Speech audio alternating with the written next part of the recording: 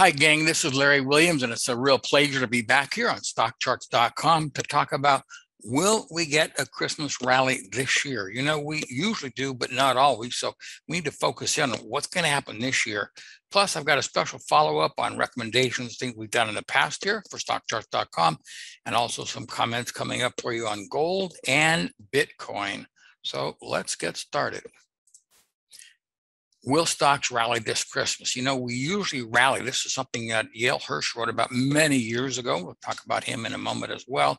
But we don't always rally at Christmas. It's a seasonal pattern. These seasonal patterns don't always work. So can we figure out if it worked this year or won't work this year? Let me talk about that for you. First of all, here is that seasonal pattern. If we look at 2015, this is the month of December, and you can see the low point came around the 14th, 15th of December. And around the middle of the month in 2015, stocks rallied, and stocks really weren't in a big uptrend. They were actually in a downtrend that year. So to give you a sense of the seasonal pattern, in 2019, we were in a very strong uptrend, and there's the middle of the month again. Stocks were rallying, but right at the middle of the month, oh, they spurted up quite a bit. Oh, it looks like there may be some type of mid-month phenomena in December.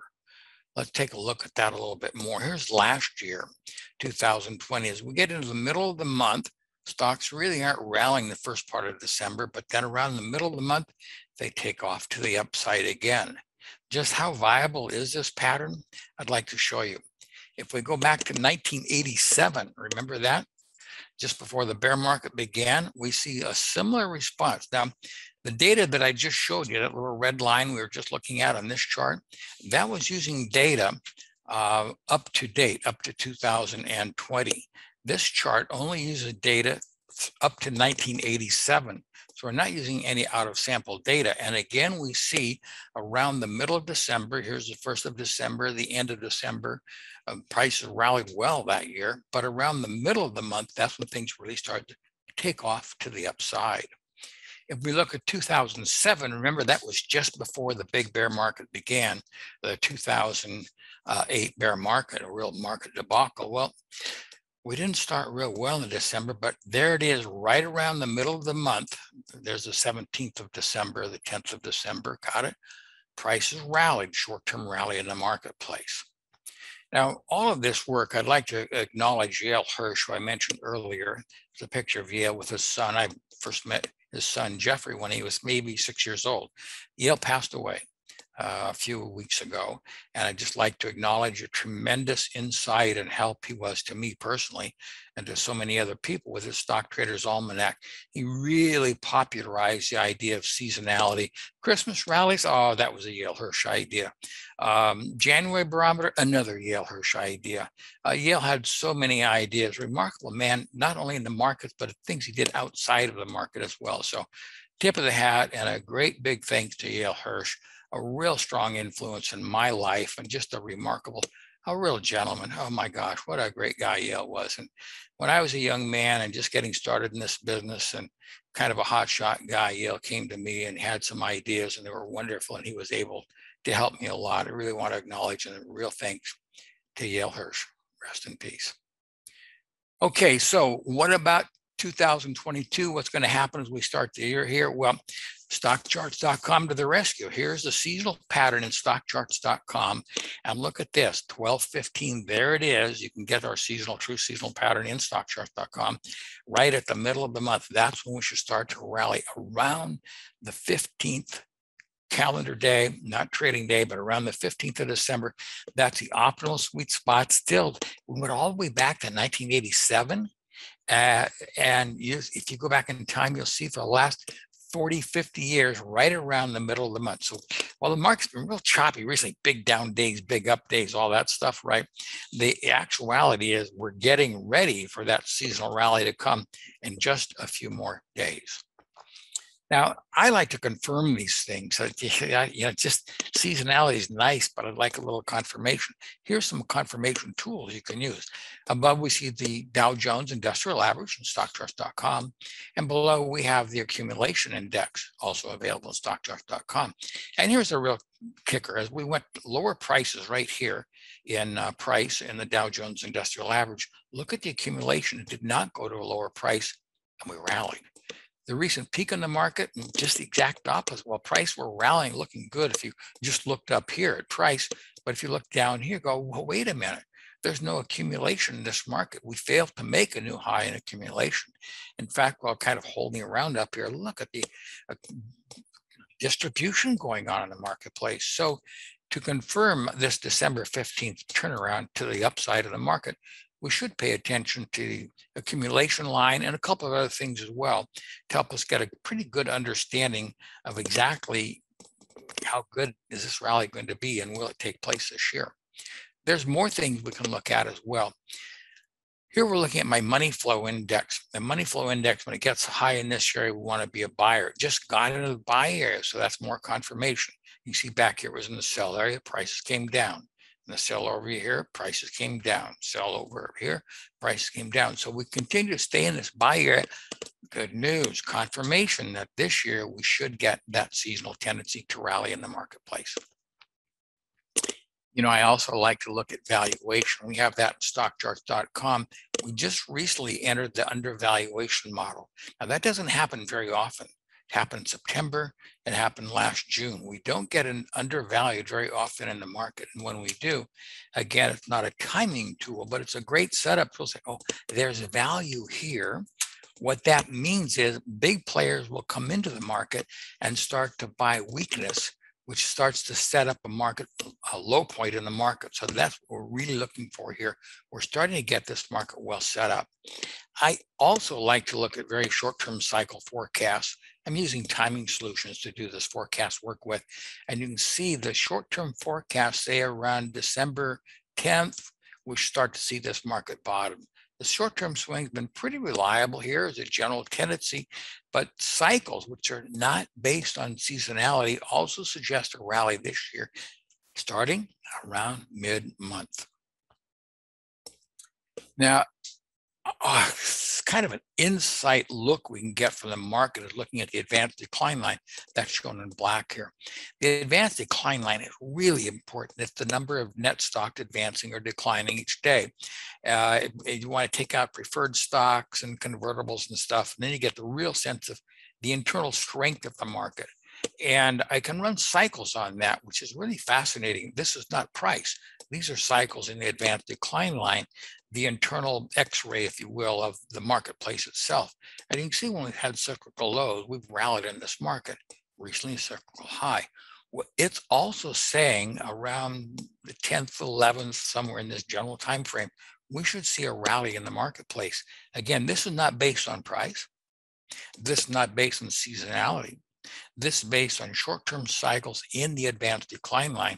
I think that's another really positive situation that we can and should rally this year. So can we make it even more specific than that? Oh, let's give it a try. First of all, here's my 2021 natural cycle forecast. This was made a year ago about this week, in fact.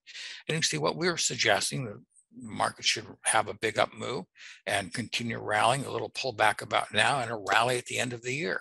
Pretty much the market's following this forecast that we knew over a year ago. So in fact, I think we can get a view of the picture of the future. A lot of people say you can't. Let me show you a few more things about that. Let you decide. And the 2022 forecast is about finished, been working on, in fact, today quite a bit.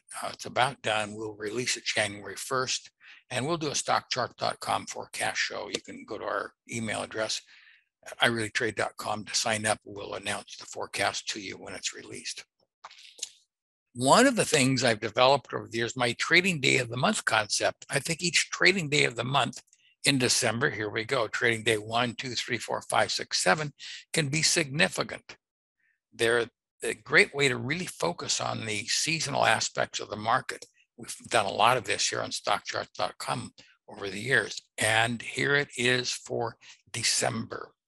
If you are to buy on the 4th trading day, listen carefully now, guys, left in the month, so that's right at the end of the month, in the last 23 years, that trade has been successful 22 times, 95% accuracy.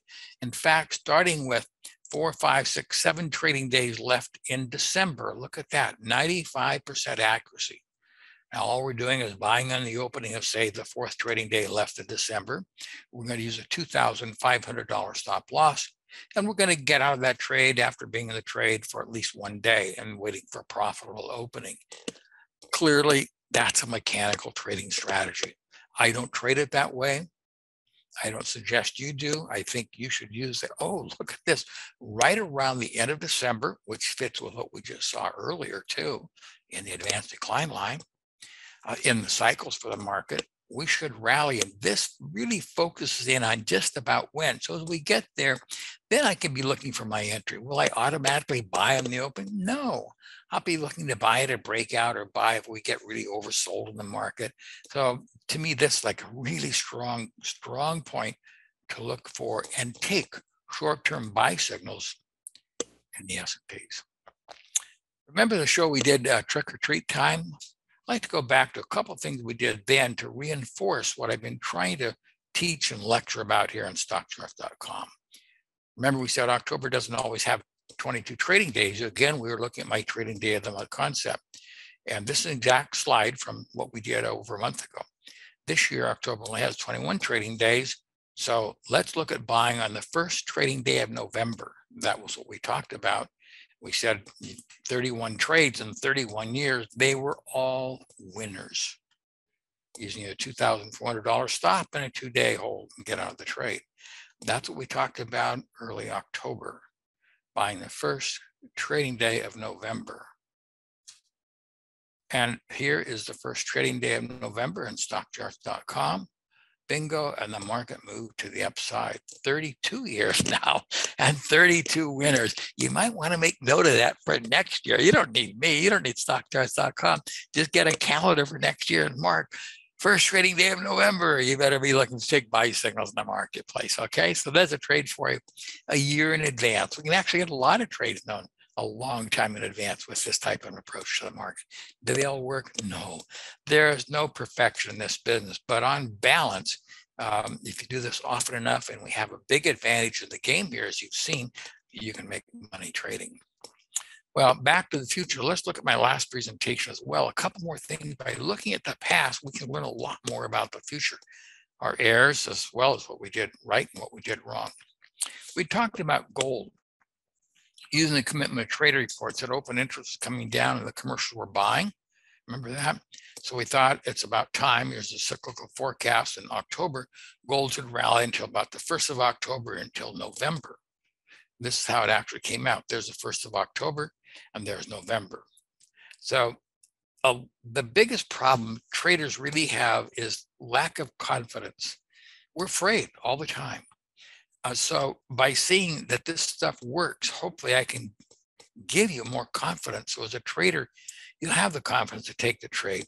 You're going to use your stop losses and all that, but you feel more comfortable because, see, yeah, there's some things that do work on the market. A lot of things don't work on the market, but some things do. And if you have those, you'll have more confidence to take the trade and trade them correctly. We had a forecast for crude oil, 57-day cycle, and crude oil said it should peak out about in November. Well, the rest is history. This is November 1st. That's what happened. One of the biggest declines, seemingly from nowhere in the energy market, but it wasn't. We were able to call that in advance. And now we're ready for a cyclical rally in this market. Keep in mind, cycles go from highs to lows. They don't show the magnitude of the move. They just say, buy point, sell point, sell point. To get to the magnitude, we're going to look at other things like maybe the fundamentals, the commitment to trader report, things of that nature. And here's a current crude oil cycle forecast for you. You can see that it's also saying we should come into a low about now, with a little longer term forecast that goes up into the first part of 2022. So as a short-term trader, I know I have a bias in the market at this point, so I can be looking for some entries in the market in here on a short-term basis. I'm not long energy markets right now, but I'm looking for that buy point to take place because I know I have a potential for rally in the marketplace. I don't live and die by cycles, but I do use them. I think they can be very helpful to say, focus your attention here on buying. As we did back here, focus your attention on selling. The cycle charts are all done using timing solution software. If you want to do more cycle work yourself, well, that's definitely where you should go. I've used a lot of software. This is the easiest, most, oh my gosh, it's such a powerful piece of software. If you want to use it, there's some great stuff in there that you can use. Seasonality cycles, way beyond stuff way over my head, but it's been a real blessing to be able to use that software. It's really good. We talked about trading days of the month for November for crude oil. Again, this is one of the things I've been using for a long time. And to give you a little bit of confidence, we said there it is, the 20th trading day of November in the last 14 years was up 71% of the time was correct and made a lot of money. So this year, there's the 20th trading day of November. Look at that. So remember, we're able to do this way in advance of November, and that's how it came out. Hopefully we can give you a little more confidence, because if you lose your confidence in this business, or almost anything, if you lose your confidence as an athlete, your career is probably over. You've got to have confidence to step into this mess of trading. Wow, you've got to have that. Well, let's go fishing for gold. Look at that. I love the fish. That's actually a trout. That's not a goldfish. That's a trout, not a golden trout, but a trout that was bred, I guess, to look like gold. So let's go fishing for gold. What's up in the gold market here? Let's take a look. This is the gold seasonal pattern. As you can see right now, around the 1st of December, around the middle of the month of December, gold has traditionally rallied. And you don't have to watch my shows here in StockCharts.com. You can simply get the indicators if you want. So you can look at the seasonal for gold or Tesla or IBM or Apple or whatever you want. You can look at the individual seasonal pattern. And again, my seasonal pattern is really different because we only use data that we know up to this point. So many seasonal patterns will look at the seasonality, and they'll take the seasonal pattern we know now and put it back in time. So when you're studying the past, you're using data from now, out of sample data. So you draw some really bad and wrong conclusions. So we see for gold right here, we should start to bounce, and that should be around December 14th. Should be the strong or sweet point of the market to look for and take short-term buy signals. Okay, how about our cycle forecast? Can we get any idea there? Yeah, right about here, we have a cycle forecast. The gold should rally. So what I like to do is to kind of combine this stuff, bring it all together to get a general idea. Here we see, again, the same thing in cycles. We start run up to the end of the year, then we can start to have a pullback. But between now and the end of the year, we should start to see some strength in gold. So again, the same thing. You can go back and start to confirm it. Advanced decline line, accumulation coming into the marketplace, commercial buying in the marketplace to confirm the buy signal. But as it is right now, we should be, as short-term swing traders, looking for an entry in the gold market. One of the fundamental forecasts that I really like to use is intermarket relationships. Gosh, I think these are so valuable. Thanks, by the way, for the comments that you people have made on YouTube. I know there's some bad ones there too. That's great too, because I've learned what I'm doing wrong by the negative comments. So you got something negative, say, hey, go for it. And the positive ones, well, of course, I love those. But we've had a great dialogue with those who have written there on the YouTube comments, and I will reply to those and answer them. I think that's been beneficial both ways. One of the things we've talked about is one market can influence another market. The red line that you're looking at is the US dollar. Clearly, there's a relationship between the dollar index and gold. Gold also has a relationship with crude oil and with interest rates. But the one that recently has been working the best looks like it is, in fact, the US dollar index. And we see that in the red line. The red line is simply the dollar index pushed forward about 3.5 months. So here the dollar index forecast says right around now we should start to bottom and have a pretty good rally, just as it was forecasting a low in this time frame, a peak over here. a rally in this time frame, a peak over here. You can see the peak was forecast decline, a bit of a rally and down. Now, again, this is not a precise, finite forecasting tool. I wish it was. It isn't, but it gives a general idea fundamentally of when gold can have a rally. And it looks like we're getting in the time period when we can expect a rally in the price of gold based on this relationship between the dollar index and gold prices. So we can also look for professional buying. Now, this is a chart of the GLD, that's ETF for gold if you're not a futures trader. And you can see the last time we were talking about this, there had been some buying in the gold market here, as there was over here and back here. So the big question is, how did that turn out? And we can take a look at that as well. I think we've got that up. We don't have that chart. Thought we did. Okay, so in any event, we haven't quite entered, well, maybe we did today. I haven't looked. This is not today's chart. We're really close to entering the buy area of professional accumulation in the market with my money flow index. And you can see what happened the last time we've had rallies. So that's another indicator we can watch for and look for something to go on in this marketplace. Okay, there's our cycle forecast from StockCharts.com. I actually have a cycle forecasting technique in CycleCharts.com. It forecasts about 66 days into the future. You can see we should have a low here, pull off here, rally about here, rally up here, sell off here. It's a general cycle indicator. It's not best. It's not perfect because it's a combination of the three most important short-term time frames applied to any market, such as gold. But again, I use this to confirm trades. I'm a real believer that it's a combination of ingredients that makes for a good cinnamon roll. It's not just one ingredient. It's got to have a bunch of good stuff in there. And I think it's the same thing with trading. I want to be able to back my trades with stuff. And that's how you can get good trades. Well, time to talk about Bitcoins. We're going to talk about a fistful of Bitcoin. There he is, old Clint Eastwood, right? Wow, this Bitcoin thing has really taken off. This morning, my wife's investment club met and I talked with them about Bitcoin. So a little bit of what I'm talking about here will be some of the things I shared with them. But this has become a huge thing now with people all over the world. There's now, what, 11,000 cryptocurrencies out there that you can buy or sell. How do you do this? What should you do? What's going on with this marketplace? Well, I'll give you my opinion on it. We talked about this in StockCharts.com. We did a special report on it. And this is a chart from last time. We said, look at this commercial buying. And when they've been buying our, if you will, commercial index suggested Bitcoin should start to rally. And there we are. And this is what happened. Then it started to enter the sell zone. It started to come down. Now, this is the Grayscale Bitcoin Trust, probably the easiest way for everybody to buy, sell Bitcoins if you're not a computer expert. There is an ETF, if you will, the Grayscale Bitcoin Trust, and that's Bitcoin. They own 4 or 5% of all the Bitcoins in the world. So probably the easiest way to trade Bitcoins is just trade the stock. But what should happen in Bitcoins? Let's take a little bit further at that. Bitcoin's had a pretty good 3-month cycle in it.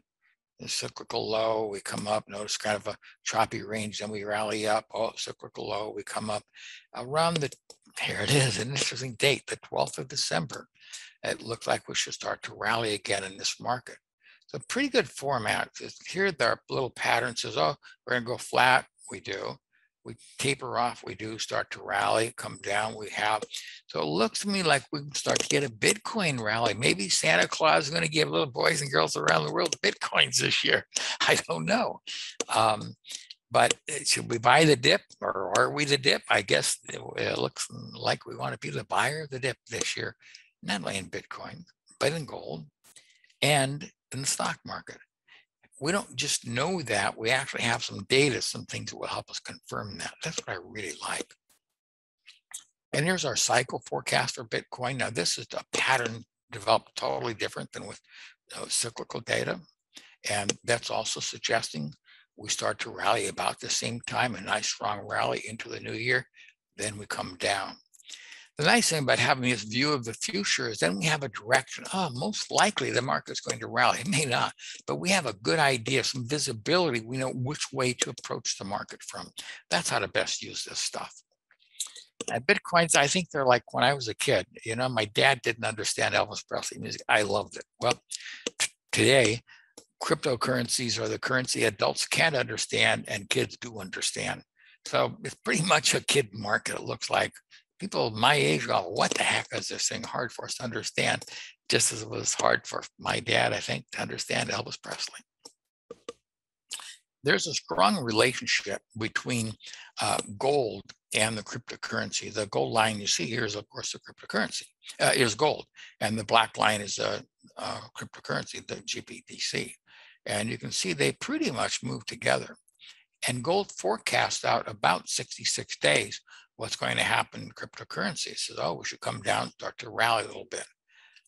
But a better is the dollar index. Look how similar the dollar index, which is in blue, and GBTC Bitcoins move. A lot of similarity in these markets. And here's the forecast. Look how closely they move. It's almost like Bitcoins are just the dollar index on steroids. Oh, and look what it says right here, right now, which start rallying at the first of the year. So another indication we should start to get a rally in this market. Again, we're doing that by looking at the relationship. The dollar index pushed forward in time gives a pretty good idea. Notice it tops and bottoms, and then the cryptocurrency, Bitcoin, starts to rally. And here's where we are right here, right now. Pretty good path. They seem to follow quite well what's actually going on in the dollar index. Isn't that fascinating? Wow. So I found these intermarket relationships give me a good view of the future, as well as an understanding of what direction I should trade in and what fundamentals really involve this market. So if there's big news for the dollar index, that's going to affect the Bitcoin. Again, our 2022 forecast is about finished. I'm working on it now. It'll be released January 1st, and we'll do a StockCharts.com showing, of course. And to get information, just go to ireallytrade.com. Gee, this is really interesting. Two interesting pieces of news this week. One I read that I'd like to share with you. When I was a young man trading the markets in the 1960s, the average length of time that a company was in the S&P 500 was about 30 years. Now, the average length of time that a company is in the S&P 500 is about 15 years because there's been so much change, technological change. It used to be these companies were always in the index, they get tossed out all the time now. There's that much change going on in our society, including, of course, Bitcoin we just talked about. And listen to this. A recent study from Investment Company Institute's Fact Book showed that nearly half of all mutual funds from 10 years ago have been shut down or merged. Wow, isn't that interesting? Half the funds shut down or merged, which they merged because they weren't doing so well. They got bought out, essentially, if you will, because they had a lot of money, assets under management.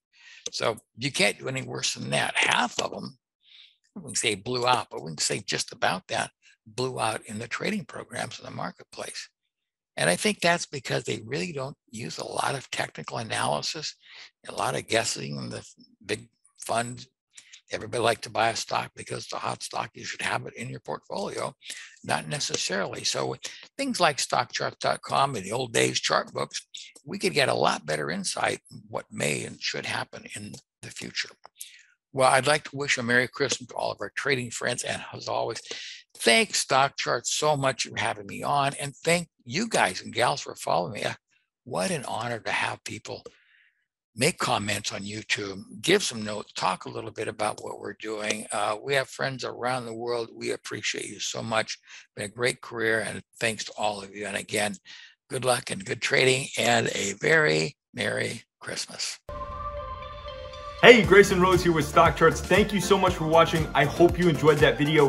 If you did, consider giving it a like down below, maybe leave us a comment, and if you're new to the channel, you can subscribe at the link up above. We're gonna bring you daily content from an incredible collection of technical analysts and financial experts.